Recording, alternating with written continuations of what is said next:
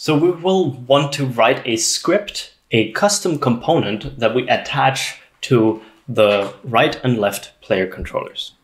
For this, we create a new folder in our root project and call this JS for JavaScript. We're just going to put all JavaScript sources in there. If we right click here and select new JavaScript component and then rename this component to climbing mechanic, then we will next need to make sure that Wonderland Engine knows that we want to use this script file. We do that by going to project settings. If it's not open for you still, go to views, project settings. That will reopen this tab, and you will find the JS folder already listed. The JS components path that you find here is the default path in the editor installation root. So all default components that are shipped with the editor are found in this path. So make sure you don't delete this. Your personal project paths begin with just simply no slash at all. So JS here, which is listed by default, will already contain your JavaScript file. That means if we go to properties, we would usually find this component in here. And if it does not find it here, we may need to save and reload this project. We do that by Control S, going to File, Open Reset, and selecting your game. Once you reloaded the project, you can again select the left Quest controller. And if you add the component here, it will list custom 0. This is not the name that we want. So instead, we're gonna double click climbing mechanic, which you'll find underneath the JS folder. It will open whatever you configured, in this case, Windows, your operating system, to open JavaScript files with. By default, Windows is configured to try to run JavaScript files. So it might pop up an error here. If this is the case, make sure to right-click JS, show in folder, which will open your Windows Explorer. Go to JS, right-click, and select Open With in the bottom here. Choose another app, and then choose whatever you use to edit JavaScript files. You may want to use Atom or Visual Studio. There, for example, is a nice extension for Visual Studio that helps you with snippets for scripting in Wonderland Engine, so we can recommend that. I personally use NeoVim, so that is what you're going to see here. If you have the Always Use This app to open JS files selected, and then hit OK, in the future, you can double click the component here and it will open the correct application. And for me, the file is now opened here in NeoVim. And you will see that this is very similar to A-Frame's API. You call WL register component to tell Wonderland Engine that you want this new custom component to be added to the list. And to make sure that this has a decent name, I'm just gonna change this name to climbing mechanic. I'm gonna save, and Wonderland Engine will automatically detect that. So if you go back to the editor, select add component, you will then be able to add climbing mechanic instead of custom 0. We do the same thing also for the right Quest controller because we want both hands to be able to climb. Currently, the init, start, and update functions do not do anything useful. We're gonna remove their contents and then start to think about what we want to do here. Every frame, we will want to check if the sphere of the controller is overlapping other spheres. So what we need to do is we need access to the collision component that we see here in the editor. And we do that by inStart, and I'll get to why inStart in a second. Just say this collision is this object get component, and then add the name of the component as a parameter. This gives us a reference to the collision component attached to the same object that climbing mechanic is attached to. And we can then go ahead and use this collision to, for example, test for overlaps.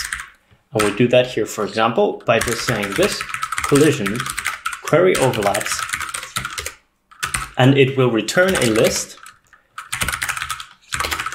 of overlapping collision components. So if the overlap's length is larger than 0, that means we now have an overlap that we can work with. We can test if one of the overlaps that we have is actually one of the grips that we want to collide with. And since we know that all spheres or all axis-aligned bounding boxes, all collision components in general, are either connected to a grip or to the other controller, we can just test whether the other controller owns this or whether it's one of the grips.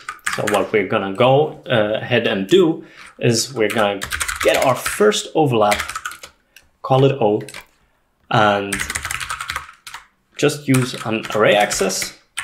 Now we have O.name to test against. And if O.name starts with,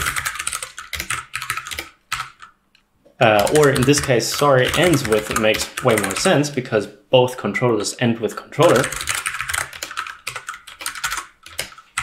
then we are not going to use it and just return out of the update function as if nothing happened. And otherwise, for now, we're just going to log that we are overlapping with a grip. Great. Now, once saving this, Wonderland Engine will have automatically repackaged, and you will have seen this by the action that's been going on here in the console. That means everything's already active in our quest.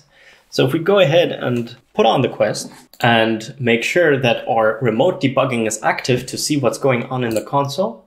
So first thing that we notice is it cannot read property ends with of undefined. So we go back to our code to make sure that we didn't make a stupid mistake here. And we notice that overlaps, like I said before, are components. They are not objects, so we cannot directly access their name through .name, but instead we make sure that overlaps here is, for example, called comp for component. And then we access the component's object by using .object. And then we can use .name on this object. Also, if you know JavaScript, you know it's called ends with, not end with.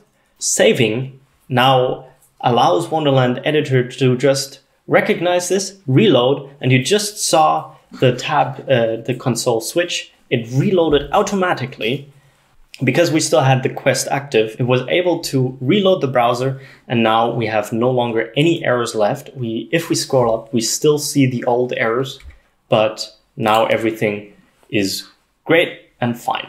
So I'll switch to the quest view here real quick. Enter VR.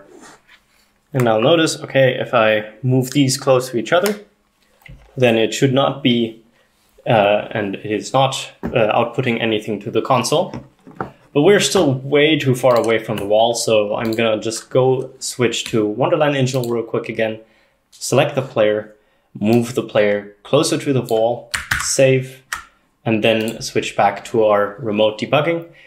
If you have the following settings selected in the preferences, in Views Preferences, that is package changes when switching to another window, then you will not have to hit Ctrl-Shift-P ever again, which means that it will automatically package now if you switch back to the remote debugging console. Now we are close enough to the wall to actually grip onto one of these. So if we just move closer, then it should be, and it is, overlapping with grip.